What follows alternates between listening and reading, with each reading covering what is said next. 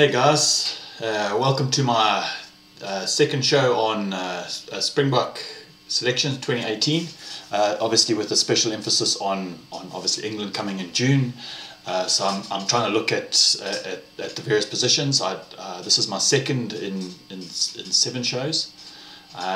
This today will be on the lock pairing.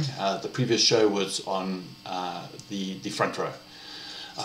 I had a few comments about the front row, but it seemed like I was pretty much on the money with the front row. But now I'm going to go look at the second row. So obviously there's a few players in contention for the second row. I'd say without a shadow of a doubt, probably a shoo-in would be obviously Eben Etzabeth. I think you can't talk about the top 5 locks on the planet without adding him to the list. I think he brings that kind of aggression and dominance that a lock should bring. I think he's not a traditional enforcer. I think he's got a lot more skills than that. And I think of all the players, maybe besides Malcolm Marx, if you think of a Springbok team, he would be included straight off the bat. I think our problem is who's he paired with. I think traditionally, I'd say the best lock pairing at the moment is probably Brodie Retallick and Sam Whitelock. I think Brodie Retallick is just a phenomenal player, and if he didn't have that personal tragedy last year, I'm sure he would have been World Player of the Year. He's just that good. I hate to say it, but he might be a better rugby player than Eben, but I think Eben is a much better, brings a lot more dominance than Brodie Retallick. So look, in all fairness, if I was choosing a world 15, I'd probably have Brodie Retallick and Eben Etzabeth as my locks. I doubt many people would disagree with that. But obviously I've got to look at the pairings, and I've got to look at the other players. There's a few players in contention with for the number 5 position, because I've always looked at the lock pairings as you have the enforcer, Bucky's Boerta, or something to that effect, and then somebody who's like a real line-out tactician. Talking Victor Matfield, probably the greatest line-out technician ever. There was an interesting show with Victor Matfield last week, and he was actually showing how to play a defensive line-out, how to limit the options of the opposition, how to place your jumpers in certain positions. So you're obviously manipulating the line-out so they can only throw to a certain place. And I think we're missing that. We're missing someone who's of that kind of caliber. But let me go through the list that I've got here. So obviously Eben Etzabeth, straight off the bat, he's my first choice. Then we're looking at the next choices. We've obviously got Toit de Jager. Eben Etzabeth and Toit de Jager have played a very, very good combination in the past. They went off the boil for a while, but Toit seems like he's back this year. I think he's got quite a good work rate.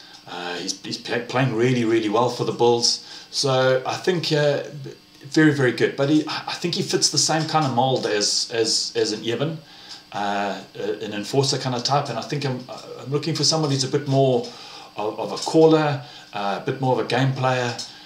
So then we obviously go down the list, and I'd say Pieter-steph to Toit. I think he brings something completely different to the party. I know that he has been playing flank, been playing outside of the lock position.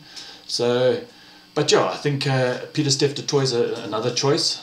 The other one is Franco Mostert. I liked Franco Mostert last year. I think he went completely off the boil near the end of the year. I think he's playing way too much rugby. But maybe being captain of the Lions brings something different. I really like the fact that Victor Matfield was coaching at the Lions last year, was bringing some kind of input into the Lions. But I think yeah,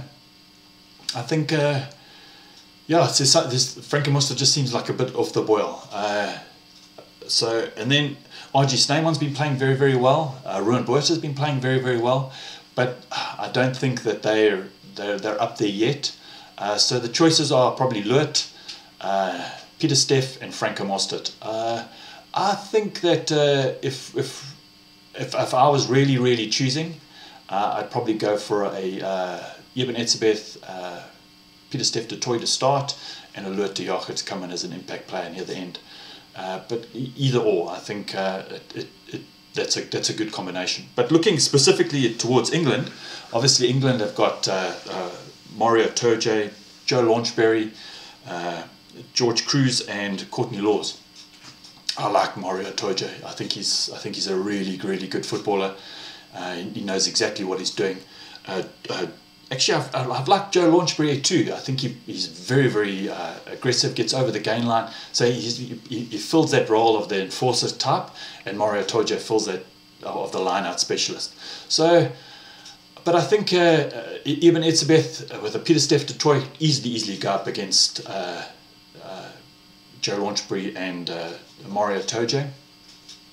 But I've got to look at it from a World Cup point of view. So going forward, we need some kind of combination. You don't think of Brodie Retallick without a Sam Whitelock, and they feed off each other when they're playing at international level.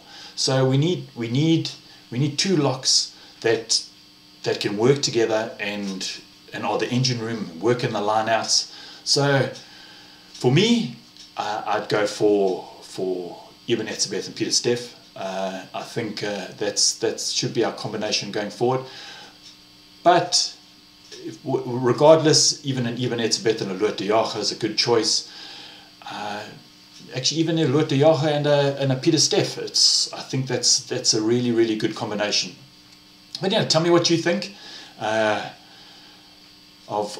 my choices for the lock. And yeah, let's.